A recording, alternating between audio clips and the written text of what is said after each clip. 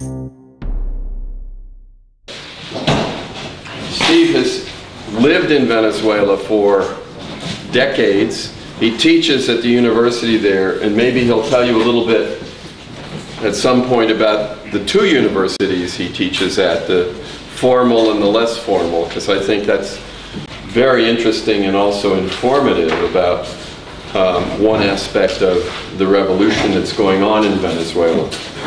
It's kind of ironic that just a little over a month or 2 months after elections were held in December of 2013, when the Chavistas won their candidates, they were municipal elections, and those candidates won by an 11.5 percentage margin with regard to the candidates of the opposition. When people thought, both people in the opposition and neutral and independents and the Chavez people felt that, wow, for the first time in a long while, perhaps 15 years, we're going to have a certain amount of social and political stability for the next 2 years. Because in the Venezuela of Hugo Chavez, elections were held constantly. There were elections, there were recall elections, there were referendums, internal elections, and it seemed that hardly a year went by without an electoral contest of one sort or another. And that naturally created a certain amount of tension. So that when Chavez died in March of 2013, presidential elections were held in April, the following month. And the provisional president, Nicolas Maduro, was elected, but elected by a surprisingly small margin of the vote. There was just a 1.5% difference between Maduro and Enrique Capriles, the candidate of the United Opposition.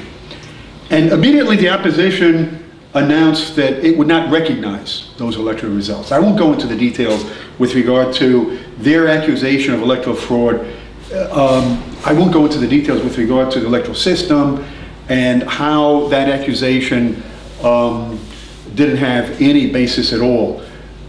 In fact, practically the only country in the world that thought that it did was the United States. All the countries of the world, I think Canada was also an exception, but all the countries of Latin America and almost all the countries of the world accepted the results of those elections. But it is true that 1.5% is a small margin. Chavez won by much wider margins. He won the presidential elections of 2006 with 63% of the vote, which was the highest percentage of vote of any presidential candidate in modern Venezuelan history since 1958. So that the fact that Maduro won by only 1.5% raised red flags. People thought that the situation perhaps had changed, that Maduro certainly didn't have the charisma that Chavez had. But in December, municipal elections were held, and the Chavista candidates not only won, but those elections, Capriles, whose name I just mentioned, who was the leading figure of the opposition, announced prior to those elections that the municipal elections of December are going to be a plebiscite. In other words, if the opposition wins those elections, then that means that the Chavistas have lost their legitimacy. And it was really unfair, because in US elections and elections throughout the world, in democratic countries throughout the world, the candidate, the party that's in power very often loses, as happens usually in midterm elections here in the States. They lose congressional elections or municipal elections, and that doesn't really mean anything in terms of the legitimacy of the government. But in any case, that statement backfired for the opposition, because the Chavistas won with an 11.5% margin. So that it was felt that, there were no further elections to be held in 2014. And 2015, the congressional elections are slated for December. So that nearly, well, 2 years exactly of electoral stability, political stability, especially because the Chavistas won by such a wide margin. But that wasn't the case. And I'm sure all of you have heard about the disruptions, the violence, and the word that I use is terrorism, that have taken place since February. Now, Henry mentioned incidences that have taken place throughout the world where the United States does not recognize legitimate governments and support the opposition. The opposition engages in protests. And I'd like to just make reference to that because something similar is happening in Venezuela, and it really leads one to believe that there is a manual, call it a CIA manual or State Department manual or what have you, because the coincidence is just too glaring.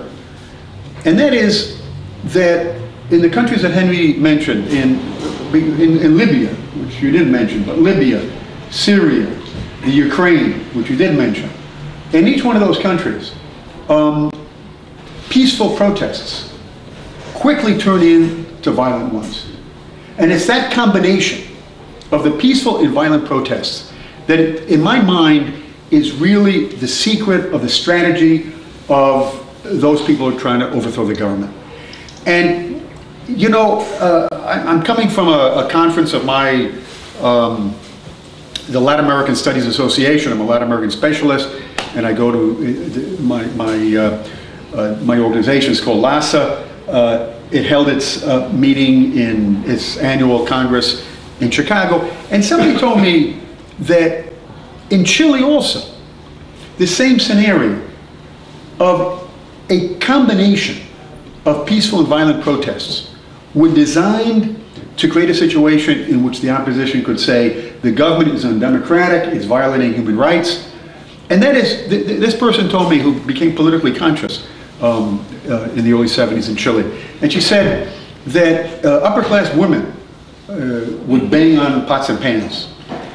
But the rightist group, Patria y Libertad, fatherland and liberty, if you want to translate it that way, would be in the shadows of these women, creating disruptions. So that when the police came in, or the military came in to preserve the order, the opposition, relying on the media that was heavily anti-Allende, anti-government, would say, look at, you know, these are communists, they don't believe in democracy, they don't believe in human rights, and look what they're doing. In addition to that, they're beating up on our women. That was their message. And it's something similar to that has happened in these other countries. And in the case of Venezuela, it's happening in a big way because the protests, the peaceful protests, have received a lot of attention, a lot of publicity, and the media conflates the peaceful demonstrations and the violent ones, leaving the impression that when the military comes in and tries to maintain order in the situation of violence and destruction on the part of the violent protesters, that they're really doing that against the peaceful protests. But there's an added element, and that is that the military, the security forces, can't just stay removed from the peaceful protests, because the peaceful protests are disruptive. They're not. They're peaceful protests, and that's what the opposition and that's what the media harps on, the peaceful protests. But none of those protests, and there have been thousands of them in these last 3 months, but none of them, or maybe one or two, but I'll tell you, very few, if any, have really been legal, because they've all been disruptive. And what they do, typically, is they will protest on a main drag For instance, where I live in a twin city area. So the main avenue connecting one city and the other, they will take over 2 out of 3 lanes on both sides, and so block the traffic. And the cars that go by the lane that's open go by slowly. They spray paint slogans on the window, so that in a matter of 5 or 10 minutes, the traffic backs up from us. So that the opposition uses the term peaceful protest, and they are peaceful, but they're not legal. Okay? Now, you may ask, as I get asked, what proof do I have that the violence is being carried out by the opposition and not by the government? Because one of the tactics of the opposition is to say, these are Chavistas, in Spanish they call them infiltrators, provocateurs, who are creating the violence. And it seems to me that it's obvious that that is not the case, for a number of reasons. And I'd like to just mention that because the media in the States picks up on this. The media conveys the same impression, that the violence is being carried out by the Chavistas, that the police are responsible, that the National Guard is responsible, and that there are social movements, and in Spanish, and now they're calling them collectives. That's a term that the opposition has come up with now.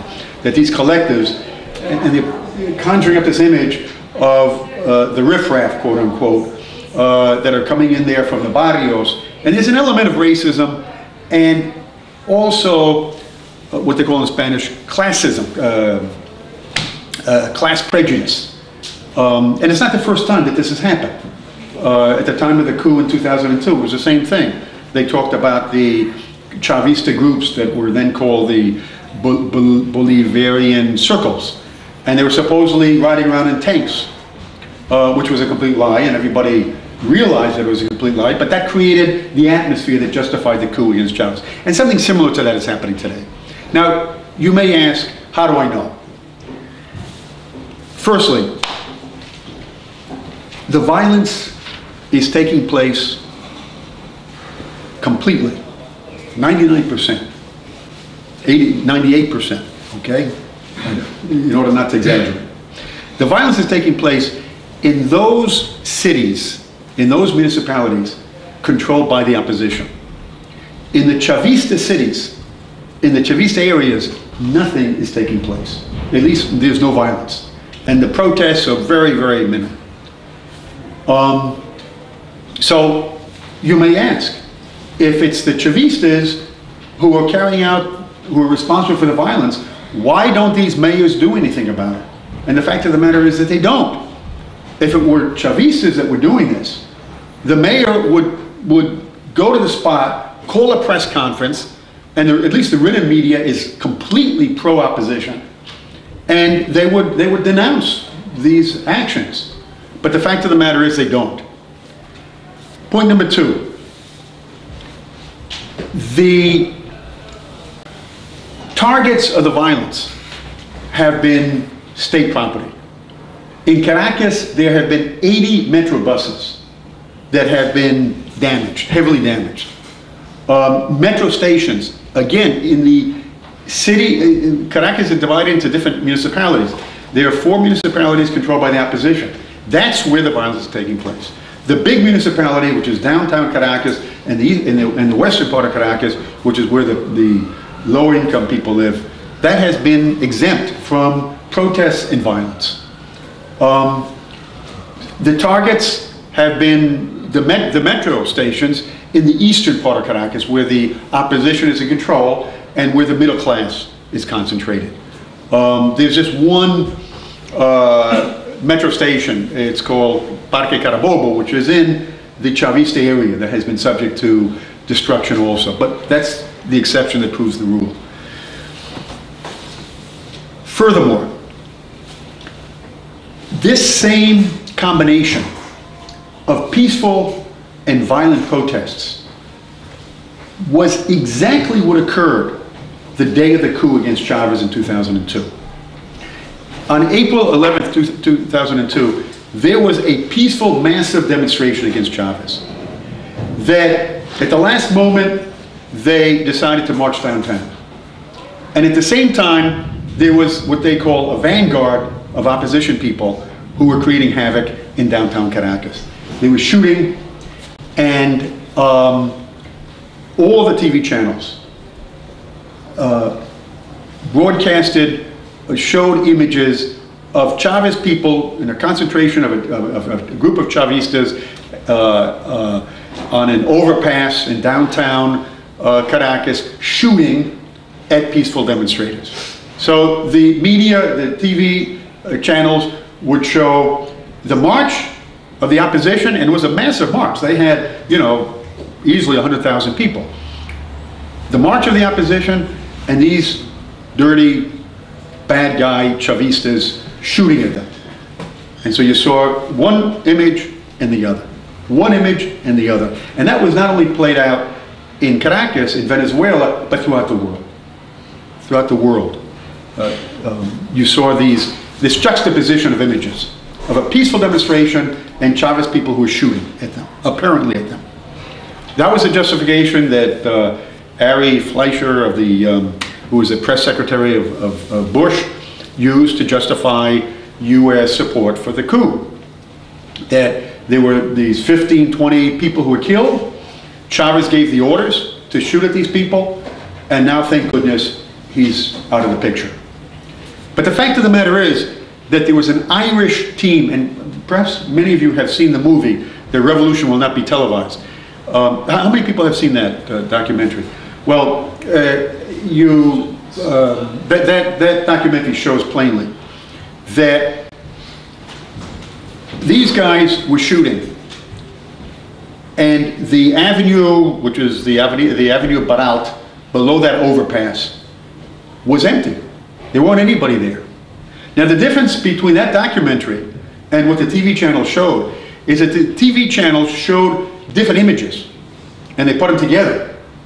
But if there's an image of Henry sitting back there and another image of me, and they play it back and forth, you don't know whether Henry's here or in China, because they're separate images. But in the case of this Irish team, there's a flow of the camera. And the flow shows that on the streets below, they were getting shot at, and that's why they were shooting. But they weren't shooting at demonstrators because the demonstration hadn't reached downtown Caracas yet. So what I'm saying is that what's happening today is a replay of that situation. What was that situation? It was a combination, an articulation between the peaceful protest and the violent protests. And the violent protests are designed to provoke the security forces to create a situation of violence in order to demonstrate that the government is repressing the people.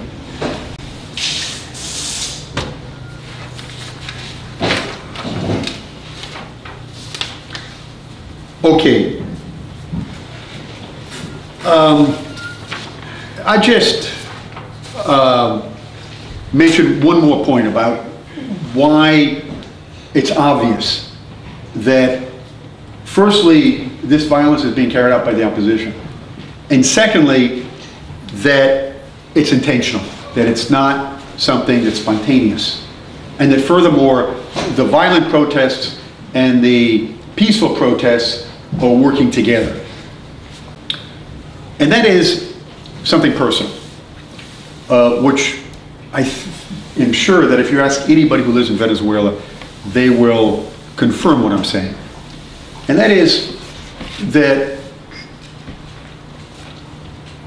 the opposition claims that the Chavistas are aggressive, that this comes from Chavez's discourse. But the fact of the matter is that the opposition is extremely aggressive. I'm not talking about the protesters now. I'm talking about people who belong to the opposition. And just based on personal experience, I can say without any doubt that the kind of frustration, anger that characterizes the right in Europe, that just scored very well in these elections in Europe. And the Tea Party people here, the kind of aggressiveness, expressions of anger, emotion, that you get that in Venezuela in a big way. And specifically, you hear people in the opposition all the time say that the problem with Venezuela is Chavez. Now they're saying the problem with Venezuela is Maduro. And, you know, I wish he'd die. I wish somebody would kill him. And that statement, you hear time and time again. They're not isolated statements, because if you hear somebody say something once, that's not representative of anything. But you hear neighbors, you hear people that you know, colleagues. I'm not talking about people who you don't know, people who live out in the boondocks. I'm talking about people who are your next door neighbor. And you hear this all the time. I do a lot of interviewing in the barrios. I think Henry mentioned that I teach, I'm a professor at one of the major universities in Venezuela, but I'm retired. And now I teach, not this semester, but over the last 5 or 6 years, I've been teaching in a kind of like a makeshift university program that Chavez set up. It's called the Sucre Mission. And they're all people from the barrios. And they're all Chavistas. Most of them are Chavistas. And I engage in conversations with them all the time. And I have never heard anybody, either in the barrios or the middle-class Chavez people that I know, I have not heard one Chavez person say the same about the opposition that the anti-Chavez people say about the Chavista leaders. When Chavista leaders, when several leaders passed away in different circumstances, the governor of the state of Guárico was an important national leader, an important lawyer, a Chavista lawyer. There was a period there in which 3 or 4 of them, and you'd hear opposition people say, you know, this is the wrath of God, or this is happening for some reason. So that what I'm trying to say is that for somebody who lives in Venezuela, it's not at all surprising that this kind of violence is taking place, because it's an expression of the hatred, of the anger of the middle class. Something similar to the Tea Party phenomenon here in the United States. And one last thing I want to say with regard to my case for the opposition's responsibility for the violence. And that is that from the very outset, the demand of the opposition was not specific reforms, was not specific proposals. From the very outset, the opposition was calling for regime change. And that in Spanish, the term that was used was salida ya. Salida is exit, and ya is now. They dropped the ya. They dropped the word now. But salida is that. What the opposition is calling for is regime change. Now how, and they are convinced, or they were convinced, that the regime change was going to take place in a matter of weeks. And they said this time and time again. Just hold in, hang in there. We're going to overthrow this government in a matter of 2 weeks. Well, how would the opposition overthrow the government if these protests stayed on the sidewalks? If the protests were peaceful and not disruptive, there's no way that the opposition would overthrow the government. It would be impossible, especially given the fact that the government just won more than 50% of the vote.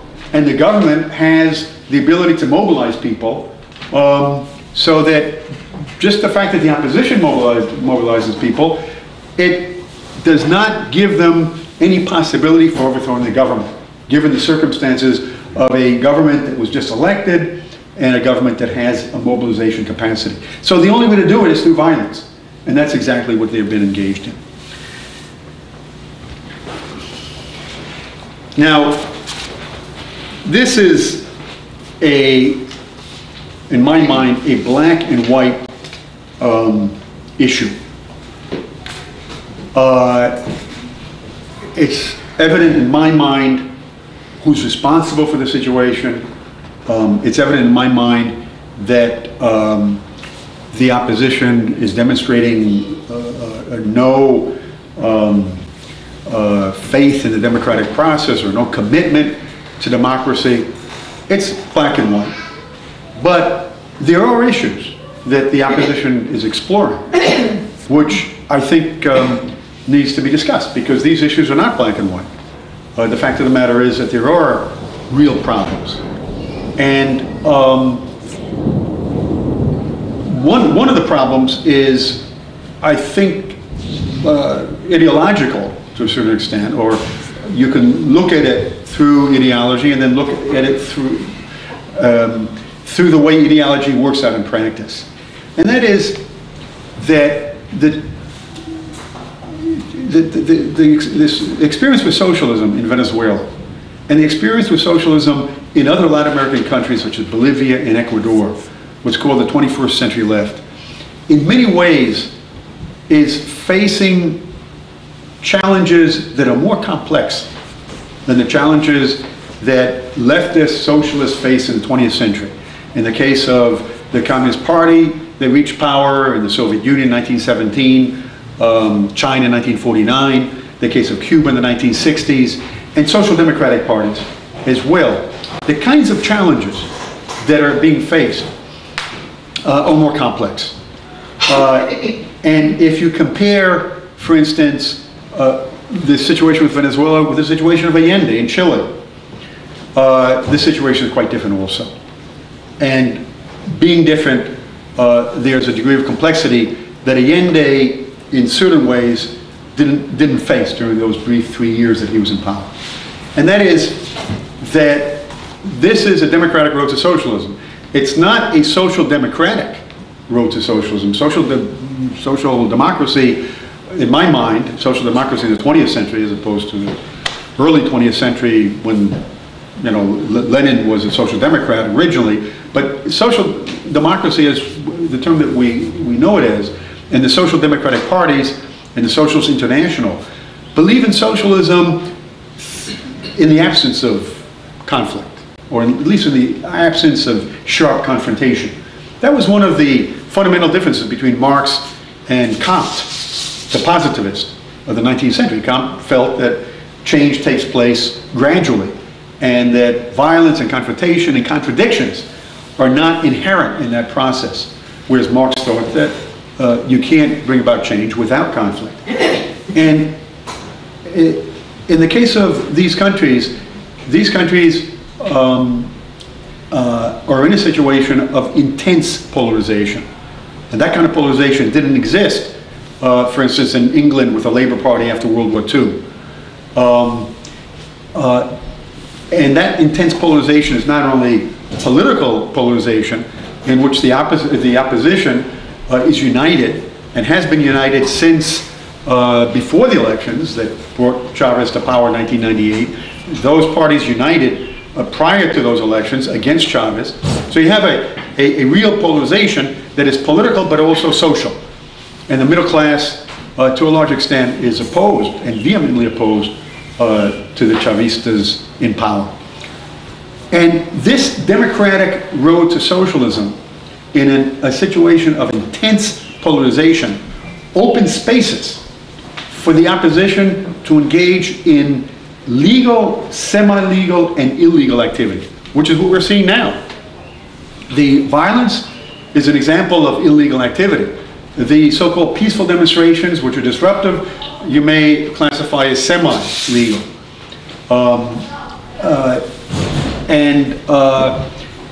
You can also say, more so in the case of Bolivia and Ecuador than Venezuela, you can say that this peaceful road to socialism opens up space not only on the right, but also on the left.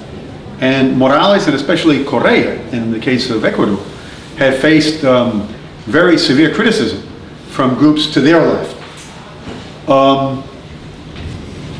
Now, in the case of Allende, you can say that Allende was just in power for 3 years and faced a situation of violence, the threat of a military coup, and disruptions.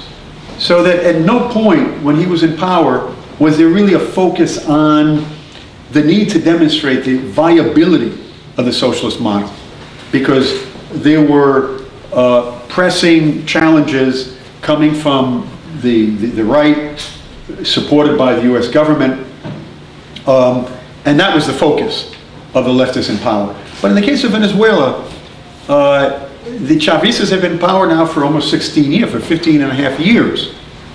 And not now, but during certain periods, there was a certain degree of stability in the country.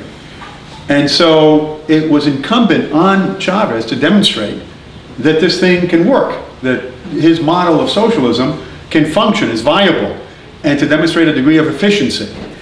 And the problem there is that unlike the cases of the communists in power in the Soviet Union, in China, in Cuba, and to a certain extent the Social Democrats as well, which were parties that were working class parties.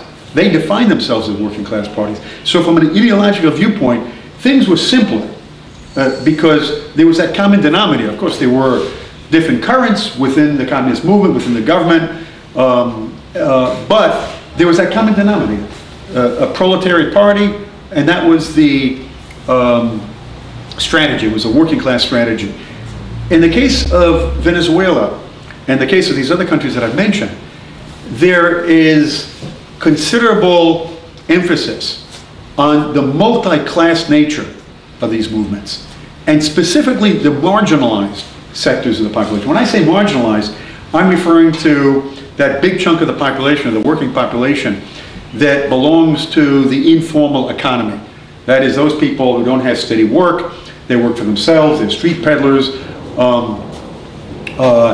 that kind of thing. And also, I would define in this category of non-proletarian those workers who work for very small companies in the formal economy, but they're so small that there's no union leadership. In some cases, they're not protected by union or worker legislation, labor legislation.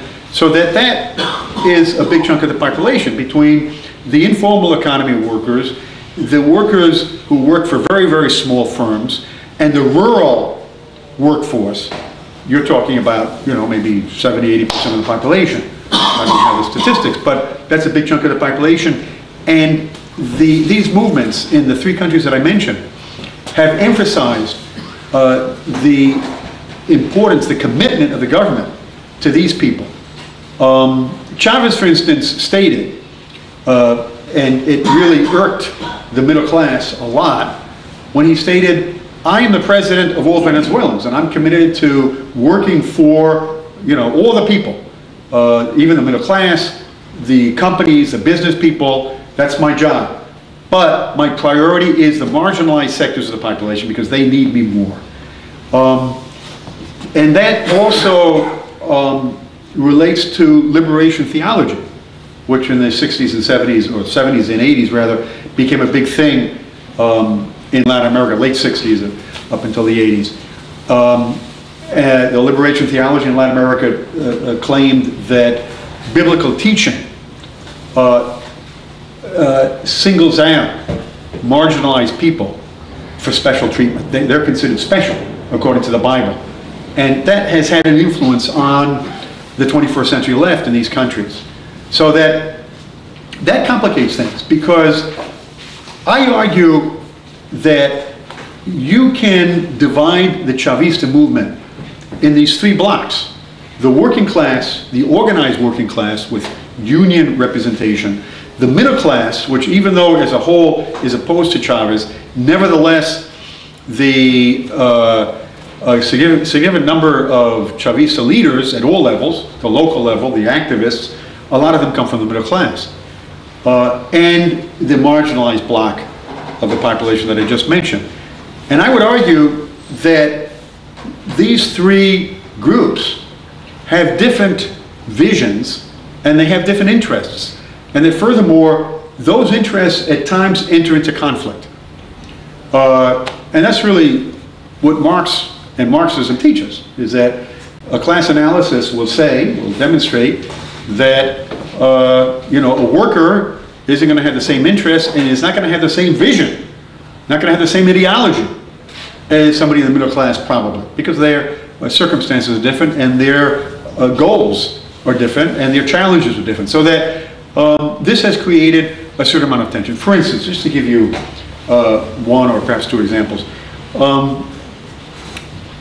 the community councils that is an important part of the Chavista program of encouraging people in communities, communities between 200 and 400 families, to establish community councils that apply for funding and get funding. They choose priority projects. They get the money in some cases directly, and in other cases the projects are carried out by construction companies, but these community councils monitor the work of the construction companies. And they hire, or they have a big input in the hiring of the workers for those companies. So that this really represents something new for Venezuela. Community councils existed in the past, going back at least to the early 80s. The government that was in power between 79 and 84 promoted community councils, but community councils that really didn't have any official power. In this case, the community council law that was passed in 2006 allows these community councils to apply for funding. They receive funding. The community councils are really a branch of the state in a certain sense. They have official authority in the sense that they get money directly, and they carry out these public works projects. Now, this has been a very important experience for people, and I would argue that the community councils are more important for the marginalized sectors of the population than for the working class. For the simple reason that workers have had previous organizational experiences. They've had experiences with unions. They've had experience with collective action. When workers go on strike, there's a sense of discipline. In order to go on strike, you have to have discipline, you have to have organizational skills. Whereas the marginalized sectors of the population, these community councils are novel experiences for them. And so I would argue that this is really fundamental, and it explains to a great extent why the marginalized sectors of the population, firstly, have gained a sense of empowerment under Chavez, and secondly, why they represent the backbone of the Chavista movement. One of the things that the government encourages the community councils to do is to, in some cases, is to take the money themselves and to carry out their projects on their own. Because the alternative is for this money to be assigned to construction companies. But the argument is that the construction companies are easily blackmailed or pressured by criminal elements, pseudo construction worker unions, or unions that have been taken over by organized crime. And they force the construction company to hire their people, and their people don't do anything. It's basically, you know, just blackmail, and in some cases they create disruption. They show up with, you know, heavily armed and that kind of thing. So that the argument is that if the community councils carry out these projects themselves, they will bypass the unions. But you speak to the union leaders, which I've done, and they all tell you that that's not the way to go. That work involves conflict, work involves problems on the job, and that the unions are the organizations that are designed to resolve those conflicts. And that the idea isn't to sidestep the unions, but to be sure that the unions that do get to represent the workers are honest and reliable unions. So there's a difference in criteria here. And the union leaders will say there is an anti-union sentiment that manifests itself in this form within the Chavista movement. And the Chavistas, some of the Chavistas in the marginalized sectors of the cities will say the unions are unreliable, the unions are responsible for the problems that we've had, and we can do without them. So this is just one example of how this multi-class focus of the Chavista movement creates problems, creates difficulties, and creates tensions. Now, in addition to these three different social blocks that I mentioned. There's a fourth block, which it's essential to understand their role in the Chavista phenomenon in order to understand the types of problems that Venezuela is facing today. And it goes back to the coup in 2002 that I mentioned before. In April 2002, there was a movement to overthrow Chavez that succeeded for 2 days. And the president for those 2 days was the president of the National Chamber of Commerce in Venezuela. It's called Fede Cámaras. So the president of Fede Cámaras became the president of Venezuela for 2 days. After Chavez returned, he was forced out, he fled the country. But just 7 or 8 months later, there was a 2-month general strike. It was really a lockout, it wasn't a general strike. It was a company lockout. And it was led by the successor of that head of the Chamber of Commerce, Carlos Fernandez. So the head of the Chamber of Commerce led 2 attempts to overthrow the government. Now during that general strike was defeated as a result of the mobilization capacity of the Chavista government. And there were people in the community who provided services. The workers, the blue-collar workers, as a rule, did not support the general strike. The white-collar workers did. So that there was a participation on the part of the people who had a certain loyalty to the Chavista government, and thanks to them, this strike effort was defeated. But in addition to that mobilization of people in favor of the government and against the general strike, there was another element that was important to a certain extent. And that was, there was a group of business people who decided not to support the general strike.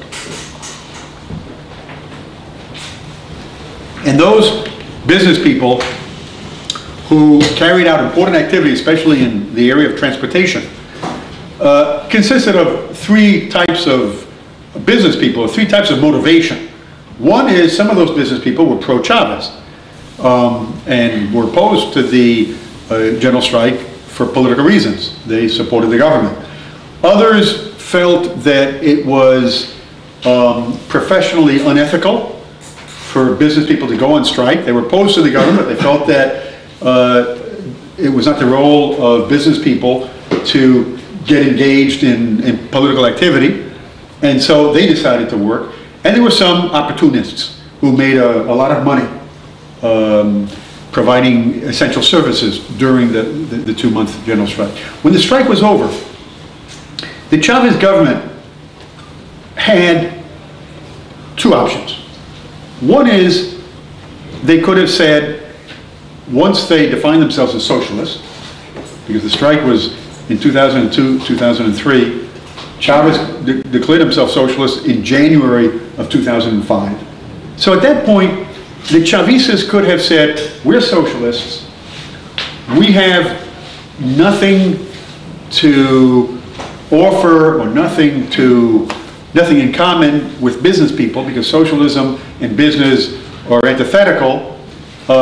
We recognize that Venezuela has a capitalist economy, and so we will tolerate business, but we won't have anything to do with them directly. But there was another option, which was a more intelligent option in my mind. And that is, given the fact that the main business organization and other business organizations as well supported and was actively involved in the overthrow of the government in April and the attempted overthrow of the government in December, January of the following year, December of 2002, January 2003, that it made sense to provide or develop a special relationship with those business people who had opposed the general strike. Regardless of their motivations, even in the case of the opportunists, the feeling was, I believe, on the part of the Chavista government, that even the opportunists had proven themselves to be more reliable than the Fede Cámaras people. And so the decision was made to develop a special relationship with those people. Chavez announced shortly after the general strike, that he would not supply one preferential dollar to the coup business people. Now that probably isn't easy for you to digest, because nobody knows what preferential dollars are. But in Venezuela, it's a way of life. And it goes back before Chavez, it goes back to 1983. But preferential dollars is a system in which importers are sold dollars at a much lower rate in order to import products. If somebody wants to buy dollars on the open market rate, on the open market, they have to pay a lot more. And currently, the difference is something like 8 to 1. So that if you apply for dollars, if you demonstrate that you're going to import something, the government will sell you these dollars at a much lower exchange rate. But Chavez announced that the government would not sell preferential dollars to these coup people, the business people who participated in the coup against the government.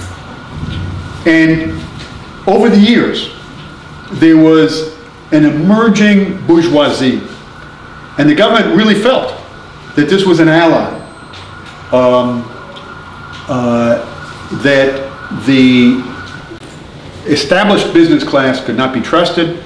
They were adamantly opposed to the government. They had demonstrated that twice in 2002, 2003, but they actually demonstrated that from the very beginning when Chavez first ran as president. And so that business organization had to be displaced. And the government strategy had to be to rely on these business people who are outside of the area of influence of the Chamber of Commerce. Now, this was not a stated policy. This was not an official strategy on the part of the government. But this is exactly what the government did. The problem is that although it may have made sense in 2003, that policy of favoring some business people and not others was conducive to inefficiency and, worse yet, corruption. And in 2009, 2010, there was a banking crisis involving a lot of startup banks. I think there were nine banks which went under, which were taken over by the government, 14 bankers who were jailed, and 40 arrest orders for other bankers who fled the country. Now, many of these bankers were closely associated with the Chavez government. One of them was the brother of Jesse Chacon. Arne Chacon is his name. He was the president of one of these banks, or several banks, was involved in several banks. And he had been a Chavista. Both him and his brother, who was a minister, were involved in the coup in 1992. The coup that Chavez staged in 1992, actually there were two of them, and they were involved in the second coup. They went to jail, having participated in that coup. So these were leftists. But the brother, and I don't believe that the minister should be blamed, because, I mean, really, if there's no proof that he was responsible, innocent until proven guilty, but he did resign. And the brother, the banker, went to jail and was in jail for 3 years, along with other bankers. They were in jail for 3 years. And more recently, a second crisis has occurred. The result of this close nexus between the government and the private sector. And that is that these preferential dollars that I mentioned before were going to bogus companies.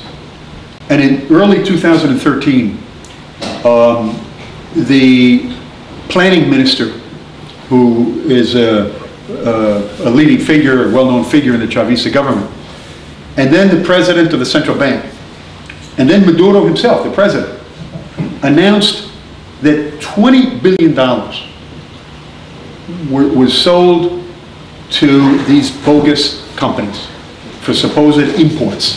In other words, companies would set up these business people would set up companies with false names or would register companies and get the dollars and not do anything with them.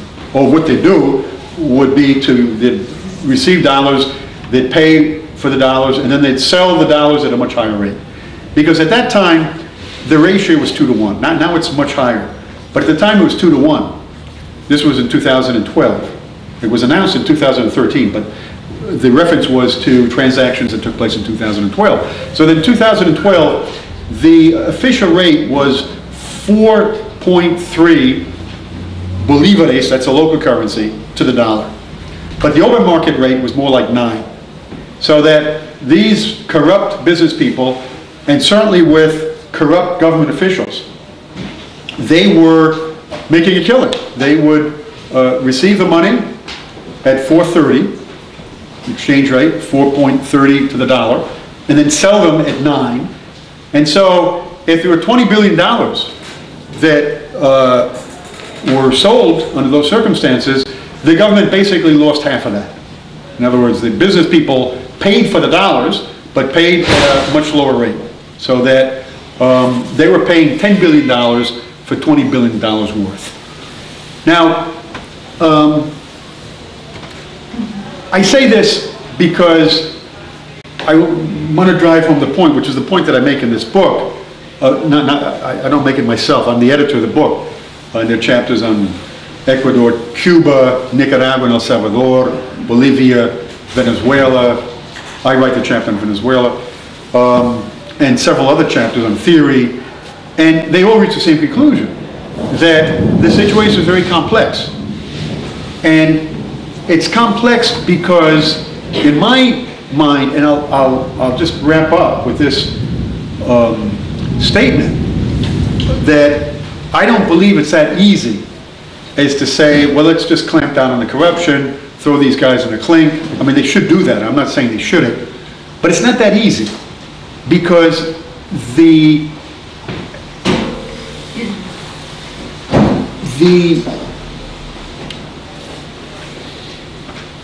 government is not relying on a movement of people who I would say have a high level of consciousness. I don't believe they have a high level of consciousness, and I don't believe that they have a low level of consciousness. I think that there are certain demonstrations that the popular sectors of the population, which form the backbone of the Chavista movement, have acted and demonstrated an incredible awareness of what's happening in the country. They did that at the time of the coup, when they came down from the hills where the poor people live. They surrounded the military barracks, they surrounded the presidential palace, and thanks to the movement of the poor people, not the middle class Chavistas, the poor people, they did not accept that Chavez had resigned. They were not hoodwinked. The middle class was. When the TV personalities, and one in particular, stood up with a piece of paper in his hand and said, "This is the resignation of Chavez. Chavez has resigned." And middle class people believe that. The New York Times, I was just looking at a clipping that I had from the New York Times. The New York Times editorial believed that. The New York Times editorial, there was no proof that Chavez had resigned, other than the fact that this guy stood up, but without focusing on the writing. And the poor people came down from the hills, and at first, they weren't calling for Chavez's return to power. They were insisting on proof. They wanted to know where Chavez was and whether or not he had resigned. So that, you know, the poor people have demonstrated. Today, with the violence that's taking place, I find it really amazing that the middle class people, professionals that I know who belong to the opposition, believe anything that the equivalent of Fox News tells them. I mean, I find it really amazing that intelligent people believe that it's the Chavistas that are killing policemen, it's the Chavistas that are killing 6 National Guardsmen. 6 National Guardsmen have been killed. And people in the opposition believe that the Chavistas themselves are responsible. They just killed one of the leading Chavista figures, Otaiza, Eleazar Otaiza, who goes back to the 92 coup also, and was a person very close to Chavez. And they just killed him, he was assassinated. And people in the opposition believe that, well, a bunch of hoodlums did it in order to rob him. But the poor people don't. So that, in that sense, there is a high level of consciousness on the part of the people who are supporting Chavez. But at the same time, consider the following. The labor movement, the Chavista labor movement, is divided in two. They haven't been able to get their act together. There's a more radical Chavista labor movement and another confederation, the two confederations. The other confederation is more party-oriented. They believe that their duty is to provide political support for the government. And so there's considerable conflict between those two factions of organized labor. When the workers raised the banner of worker control, which has been an important banner going back to, well, going back actually to, and as a first step, he allowed the workers to choose the presidents of those companies. So that the steel company, the only steel company in the country, which Chavez nationalized, the aluminum companies, the big industrial companies in Venezuela, the presidents were chosen by the workers. They were called worker presidents, and many of them were workers themselves. And others, such as the steel company, the president was not a worker, but he was chosen by the workers. Nevertheless, that failed to the extent that there was infighting among the workers. The demand for worker control was conflated with the economic demands. In a lot of cases, workers would be calling for the right to make decisions, but really what they wanted was higher wages or better economic benefits. So that's another example of how an evaluation of the subjective conditions in Venezuela demonstrates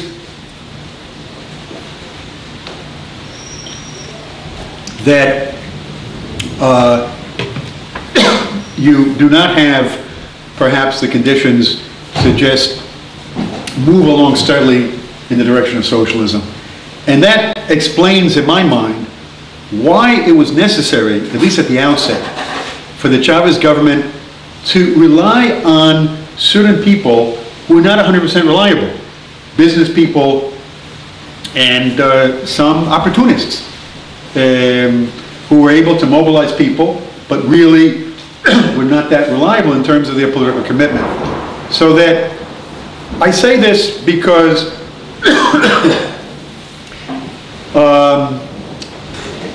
it demonstrates that this task has not been simple and that it's an ongoing struggle. Marxists have debated just what socialism is. And some Marxists claim that Marx didn't envision socialism as a static kind of change, but rather a system which was inherently based on contradictions, inherently based on conflict, and that it was a transition from capitalism to communism. But if you're going to expect that with socialism you're going to have social stability, economic stability, political stability, it goes against the grain of the very system. And that's basically what I think is happening today in Venezuela. It is not surprising that you have the kinds of conflicts that are taking place today in the context of economic scarcities, in the context of inflation, the highest inflation in Latin America, which is now 65%. Although these problems existed before, in the 1990s, inflation in 1996 reached 102%. So when the opposition says, you know, look what the Chavistas have done, this is a mess, well, that has to be placed in context, in historical context also. Because throughout the 1990s, inflation was very high. Not only 102% in 96, but in other years it was 70%. It was way up there. So that the situation in the last couple of years has become very, very difficult, and that leads into the political conflict that we see today. But that really is to be expected. But I think that, and I'm going to end on this note, that there are solutions. It's a trial and error path to socialism, but eventually solutions will be found, and solutions are being found.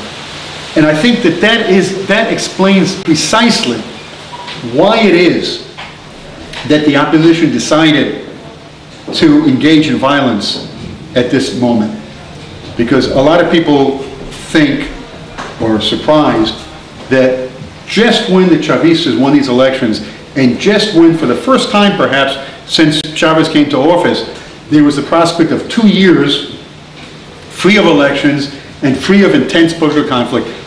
Just in that moment, the protest broke out and suddenly led into to violence. And I think that part of the explanation for that is that the opposition doesn't want the Chavistas to have a respite in order to develop viable programs. They're afraid of that, which is exactly what happened in the case of Chile. Nixon's famous statement, "Let the economy scream." You'd think that if the economy was screaming in a democratic context, that the opposition doesn't have anything to worry about. They're going to win the next elections. And if the opposition is so sure that the economy doesn't have any resolution to the problems that the economy faces, then the opposition should just lay back and wait for 2 years and they'll be back in power. But that's not the case. I think that what's happening today demonstrates that the opposition in the United States, which is supporting the opposition, that they are very much afraid of giving socialism a chance, but not only giving socialism a chance, but giving democracy a chance as well. Thank you.